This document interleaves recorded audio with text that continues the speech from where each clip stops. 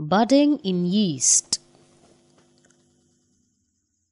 Take a clean glass slide, wipe it with cotton cloth to remove any dust. The material is to be placed at the center of the slide. To locate the center, place the slide on a paper and draw its outline. Draw the diagonals and mark the center.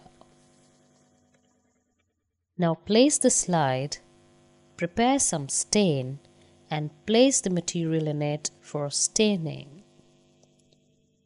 Now place a drop of water on the center of slide and transfer the material onto the drop with the help of a brush.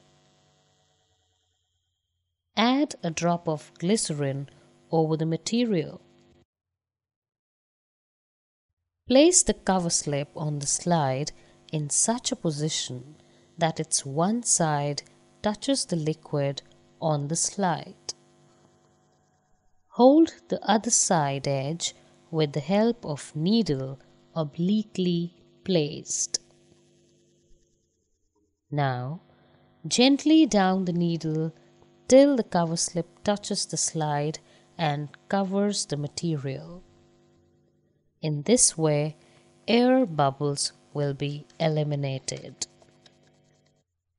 And in this way, budding in yeast slide is prepared.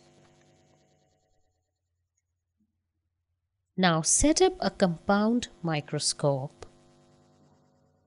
While looking through the eyepiece, adjust the mirror and diaphragm so that microscope is illuminated.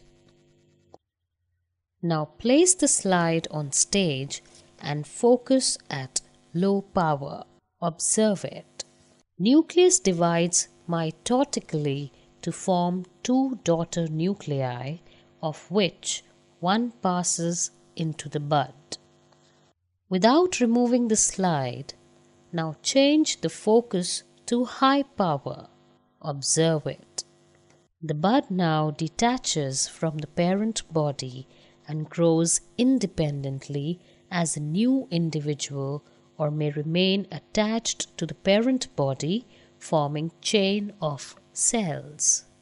The various parts of it are yeast cell, developing bud, new bud, and chain of buds.